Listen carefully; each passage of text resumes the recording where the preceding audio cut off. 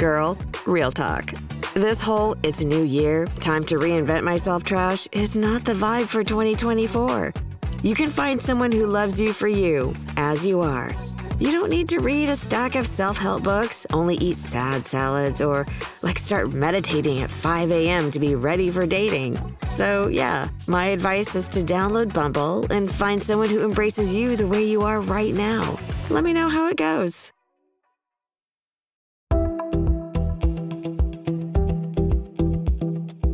This is Viewpoints Explained. I'm Ebony McMorris.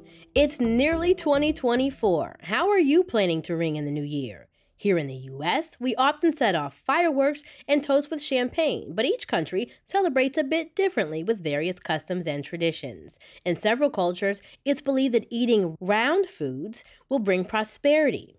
In the Philippines, kids and adults each eat 12 round fruits on New Year's Day to ensure a full year of abundance. Travel to Greece, and right after midnight, each household smashes a round pomegranate on their doorstep. If the seeds are spread far apart, the new year will be filled with good luck. In Spain, it's tradition to eat 12 grapes in 12 seconds. This ritual stems from an old superstition that says if you skip eating the fruit, your fate will be ruined in the coming year.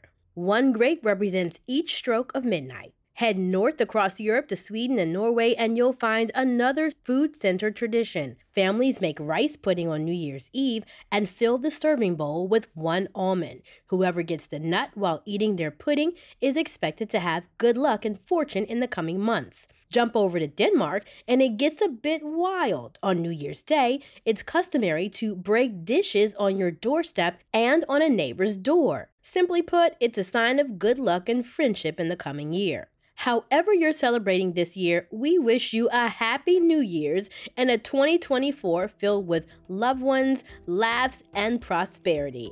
That's Viewpoints Explained for this week. More in a moment.